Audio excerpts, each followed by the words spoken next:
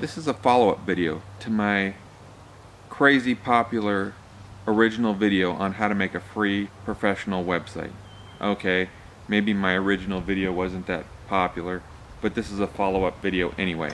I'm going to cover how to add pictures, how to embed videos, how to use widgets to make your website more interesting, and how to change themes. So let's get started. Okay, the first thing to do is navigate to your WordPress website and log in. I typically type in /admin to get to the login screen. You can do it however you'd like. The first thing I'm going to show you is how to upload an image to the site and add it to a page. There are multiple ways to do this, but I'm going to do it by hovering over the word media here on the left, then clicking add new. Then you can either drag a file from your computer and drop it into this box, or you can select a file from your computer by browsing to the file. That's what I'm going to do. Let's try this one. Once you click on the picture, WordPress will upload it and you will have it on the site. Now that I have an image on the website, I'm going to want to put it into one of my pages. So the first thing I'm going to do is click my pages link. Since I want the image to appear on my home page, I'm going to click my home page. Now, do I want my image before my text, after my text? Do I want my text wrapped around my image? I'm going to put my cursor right here at the beginning and put my image in and see what it looks like. Then I click Upload Insert, this little button right here. Now when I get here, I'm going to choose Media Library because that's where I put my image. So here's my image. I'm going to title it Fun in the Field. I'm going to put a caption in, Throwing My Hat. This caption will appear under the image. Now you can try alternate text and description and see what it looks like on your page if you'd like. Just a note about images. There are a lot of options in WordPress for images. My recommendation is to try out the different sizes, different alignments, different link URLs, and see what they look like on your page. That's the best way to figure out how you want your image to look in WordPress because there are so many options. So for link URL, the one that's in here right now is file URL. That will take you to a full-size version of the image, not in the theme. So you will just see the image in the browser, full size. If you click Attachment Post URL, then it will put your image into a post within your theme, and it'll fit just right. Try it and you'll see what I mean. If you click None, then your image will not be clickable. Okay, here's what alignment means. If you click None, your image will appear either below or above your text. If you click Left, then your image will be on the left side and your text will wrap around your image. And you can see, based on these little icons, what your text is going to do. If you click Right, then your image will be on the right side and your text will wrap around it to the left and underneath it. Now, just try those and you'll see what I mean. For size, thumbnail is very small. Medium is a little bit larger. Large, this one's interesting.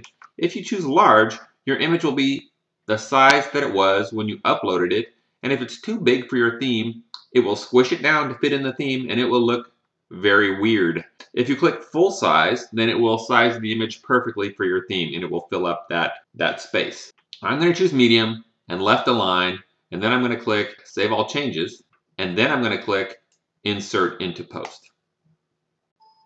Now, let's go ahead and see what our image is going to look like on our home page. First, click Update to save your changes, and then click on your homepage link to see what your image is going to look like. And there we have it.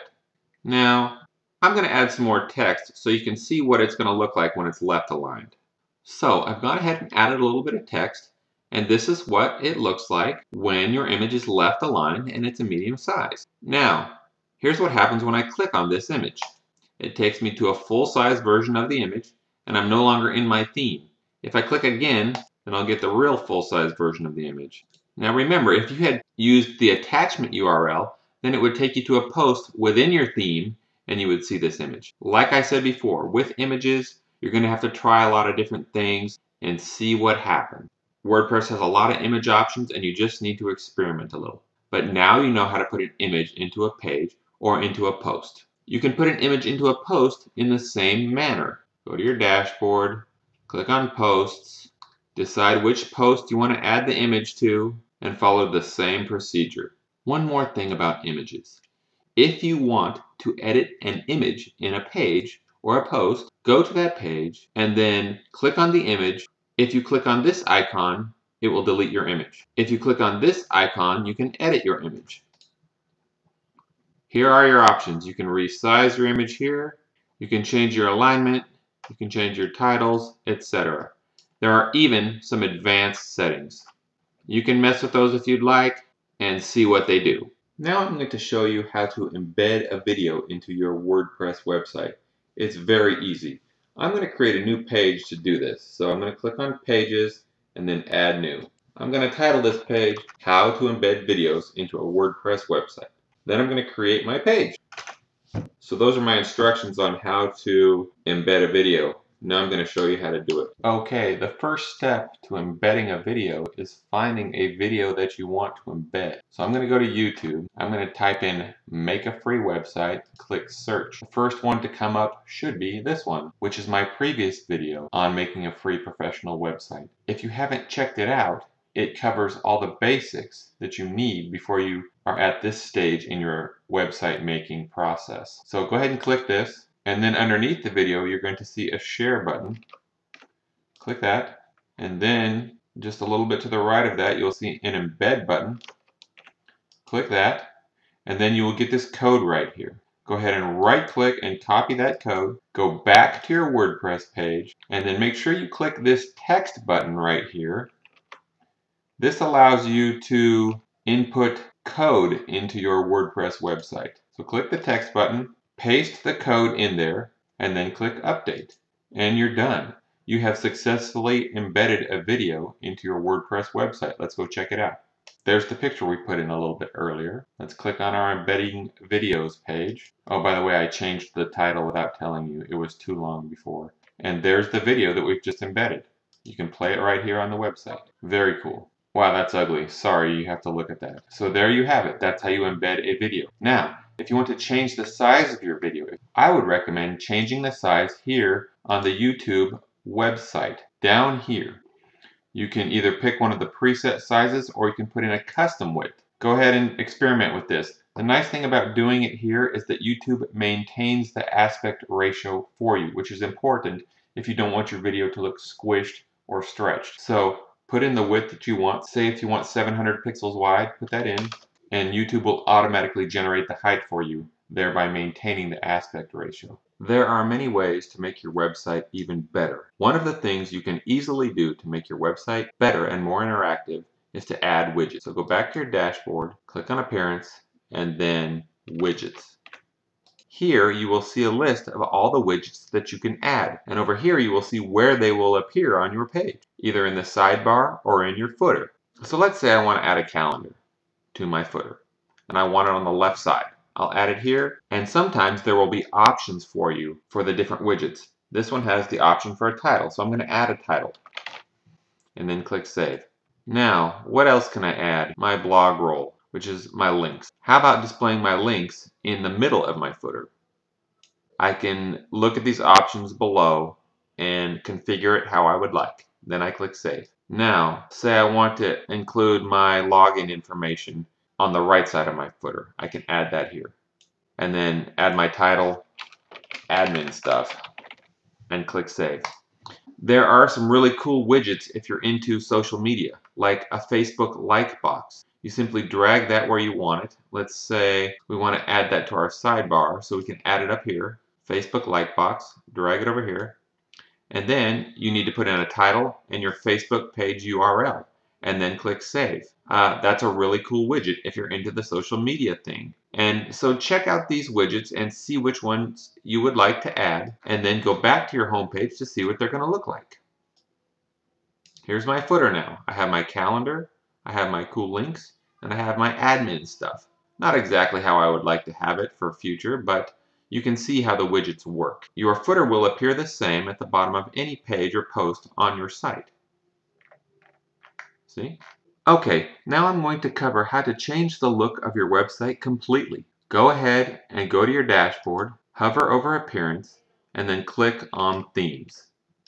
At the top, you will see the current theme that you're using. Here below, you will see a thumbnail of all the different themes that you can choose. And then I'm going to start browsing through these themes to see if anything catches my eye. That looks nice to me. I can either click Live Preview for a preview, or I can simply activate it. I'm going to activate it. Once I've activated it, I will now go to the home page and see how it looks. I think that looks pretty nice. A lot different, but pretty nice. Let's scroll to the bottom and look at my footer. Now that looks different. Why? Where are the widgets that I added before? The answer is simple.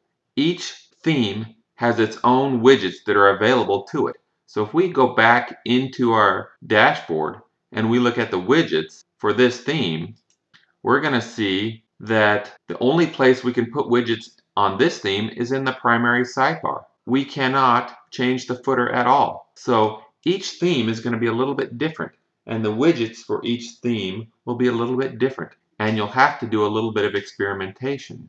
Here's another website I found that I kind of like that uses this same theme, the Bold Life, and I thought it was pretty interesting reading too. You should check it out if you have a couple minutes. NBAplayersaregreedy.wordpress.com. It's kind of funny, and I thought it was a pretty good read. So check that out. That's where I got my inspiration for trying out the Bold Life, because I really do like the way this theme looks. But what I recommend for you is just going through all the different themes, checking out how they look with your content, and then adding the widgets that you want to add. The last thing I want to cover is how to add a contact form to your website. Every good website should have a contact form. This is so easy to do in WordPress that I forgot to even mention I was going to cover it in my introduction. Here's how you do it. Go to your dashboard, create a new page, and call it Contact. Then click this little icon right here, and then click Add this form to my post, and you're done. You can add more fields if you want, and also when people use this form to contact you, the email will be sent to the email you used when you signed up for WordPress. So click this button, click Publish, and head to your home page to see what it looks like. There it is right at the top, Contact.